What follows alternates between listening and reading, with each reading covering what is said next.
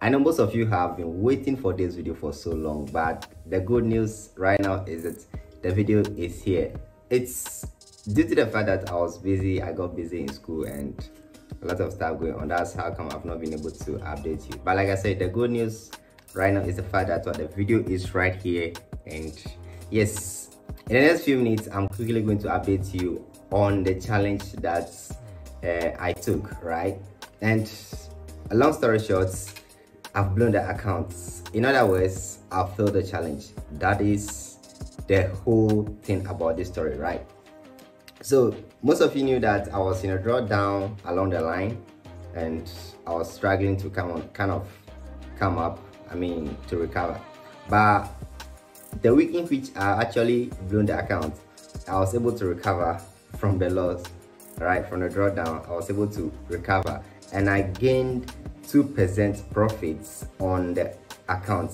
Literally, I've gained that 2%. It means I'm left with 6% profit to actually pass the phase 1 of the challenge. But the very day I went up 2%, something just came up. I was like, no, if I should continue this, it's definitely going to cripple me along the line. Because truth be told, I'm not going to lie, it is giving me a whole lot of stress, like tough time. Honestly, I'll just be there doing something. I'll be like, no, I have an account which I'm supposed to trade and pass the challenge. Then I'll stop whatever I'm doing. And if I see whatever I'm doing, probably related to school stuff, right? I'm currently in a final year. So I'll just stop the thing and be like, oh, let me continue with this. Let me go and trade these accounts, like look for setup and trade. Then I'll leave whatever I'm doing and go to the chart and see what I can do, right? So this thing has been going on, and honestly, I wasn't happy. I wasn't happy with it because it is kind of distracting me. With me knowing that with the fact that the whole challenge will be over on the 4th of July, which is yet to come though. I know it will end at that time.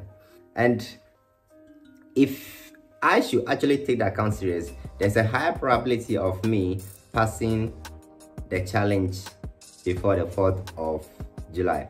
But the other thing that I thought of next is that, what if I pass the challenge and I'm trading this account? Probably emotion is going to be attached to it, and I'm also in school. And this is my final year and I have to focus on certain things, do this once and for all. And if I am kind of having this kind of divided attention, it's literally going to affect me in one way or the other. So I was like, let me just kind of forget this and like take my mind off it. And the only way I could do that, I was like, damn it, I am going to blow this account. And I took a trade on the good, not just a trade, with a big loss at like 0.8.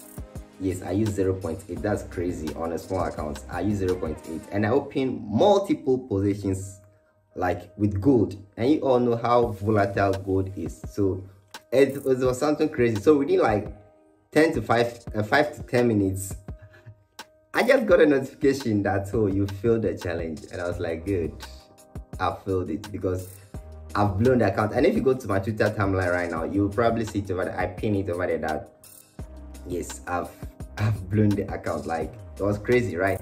But there's something that happened right after blowing the account. I realized it was probably a mistake that I made.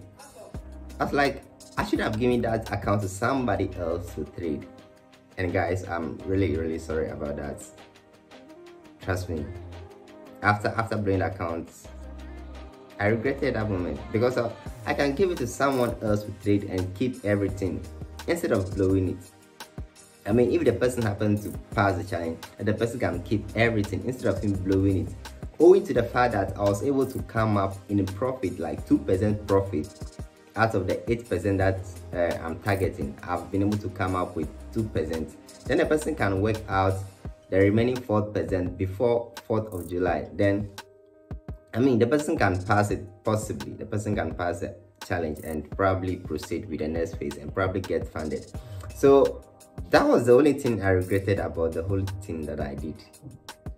Like, seriously, I'm not going to lie. It's something that Like, it hurts me after I realized that. So I could have given to either one of my followers. Yes, it's cool like that, but you know what, it's happened already.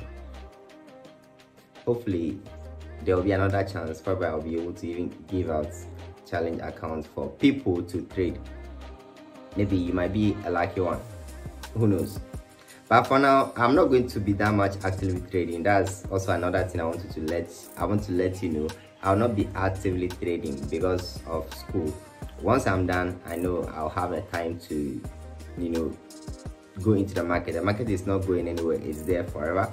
And school, it's kind of something with time. So yeah, for now, I'm just going to be with my school related stuff. I'll not be actively trading until I'm done with the school. That means it kind of the remaining months of the year I'll be busy with school stuff, like crazy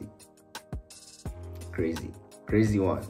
So you may not see me being on a chart and stuff like that. So if you get anything like that, or you get it, I don't know how to put it, but if you notice anything like that, just know that what I am there, but I'm not actively trading. And even right now, I'm not active on most of my platforms because of school. Yeah. All right, y'all, wish me best. School is not easy, but it will be all right, right? It will be all right, I believe. So y'all, wish me well, okay? Wish me well, and I hope to come back stronger, and let's do this trading stuff the real way. I mean, with a full being, with a full energy, that will be able to do extraordinary stuff, right? I'll see you probably in my next video. This is Godsway here. Bless up.